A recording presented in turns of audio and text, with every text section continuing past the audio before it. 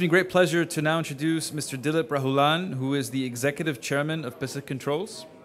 Mr. Dilip, if you can please come on stage. Ladies and gentlemen, thank you so much. Thanks to the Intel team for giving me this opportunity. I'm a homegrown, Pacific Controls is a homegrown company, and what we would like to tell you is nothing that is beyond perception, but the reality is, I'm one of those proponents who say we in Dubai really do not know what we already have, and what we going to actually benefit from this initiative by Intel is to put everything that we have on steroids. And there's a whole new dimension that we are creating. And my task today is actually to ensure that I'm able to share with you some of the phenomenal things that Dubai and UAE have in terms of how we relate it to the rest of the world. If you want to think of any country in this whole world who's got every building connected, Dubai is the one. In terms of facilitating life safety, if there is any country in the world that has got a dashboard that runs national life safety ubiquitously between government departments, this is Dubai. If there's any country in the world that has got a dashboard for every building, this is Dubai. It's already there. It's phenomenally the empowerment of enabling resources, data, and functionality between government infrastructure and between people. And what Atala said today has got huge implications in what we have done. I've just mentioned one initiative that talks about connecting infrastructure. Now, that infrastructure initiative is going down predominantly into the people in the next few weeks, enabling people to be part of that whole initiative of the government dashboard and the building dashboard. Apart from that, have you ever realized that we in Dubai own the smartest, most dynamic transportation infrastructure, which is the Dubai airport? Have you ever realized that whenever you transit through this airport, which actually transits 60 million people seamlessly with no human intervention, have you ever thought that you ever pushed a button to facilitate you of the aircraft safely into immigration and then move into picking your bags and moving out of the airport? In fact, there's a software and an integration that manages this with an SLA of 15 minutes. Government has been running this for 5 years. Nobody's even thought about it. 27 subsystems in the whole airport ecosystem manages seamless integration. So even the sky trains come pick you up because they know how many people come out of every plane and how many planes at every on, block off environment, facilitating seamless passengers to move it. These are phenomenal. This doesn't exist anywhere in the world.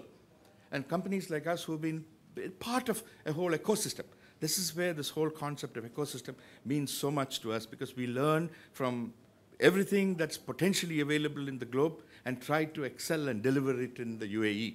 This is actually fundamentally now a big boost that facilitates us to now collaborate. The future of all business is collaboration. And believe me, honestly, as we speak, disruption is the order of the day. The whole concept of traditional business is completely demolished.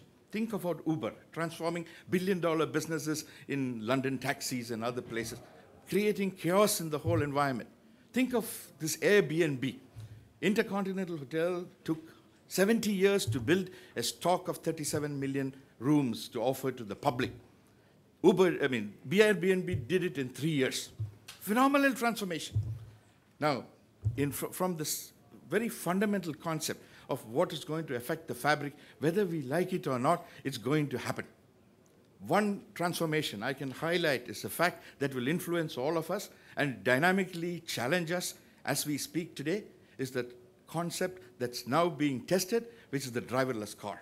Have you ever thought of that implication when a government says we're going to allow driverless cars?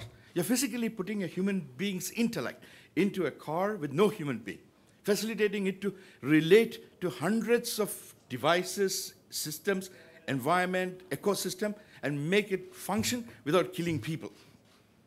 It's too complex.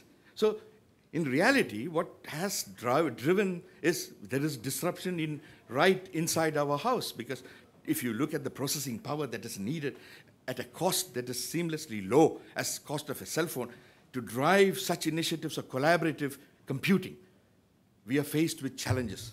There are new boys down the block who are coming and challenging each one of us in our own ecosystem.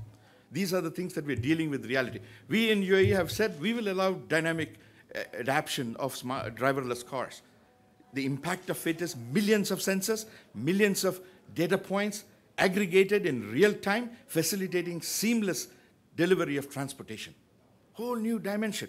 None of us can fathom the complexity of it in the current environment because that ecosystem or that dimension doesn't exist. So having this lab is going to be a phenomenal transformation in facilitating us to think big, think global, and facilitate collaborative environments that can leverage the opportunities that are available in the rest of the world.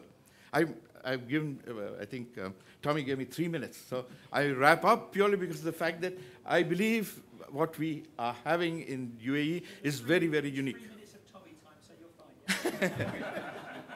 We have a very interesting challenge when Atala mentioned about this whole Smart Dubai initiative. It's a huge vision. We're part of a bidding team. We've realized that what they're creating is a completely new vision, and they're going to deliver it. It's a phenomenal vision that will transform lifestyle in planet Earth. Everything that we do to make human life better.